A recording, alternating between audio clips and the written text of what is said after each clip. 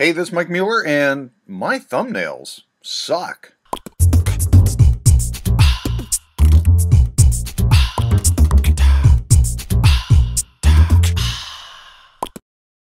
So if you're new to YouTube, even if you're old to YouTube, I've got 281 videos, and I'll tell you what, almost all of my thumbnails suck.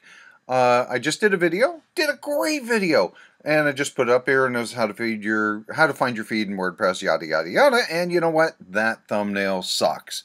But I can change it. And actually, you've always been able to change it because YouTube has picked a couple of different possible versions as your thumbnail. And you can click on this and change this. But here's even better. Now I can upload a custom thumbnail. So I don't have to rely on the three that perhaps YouTube found and picked.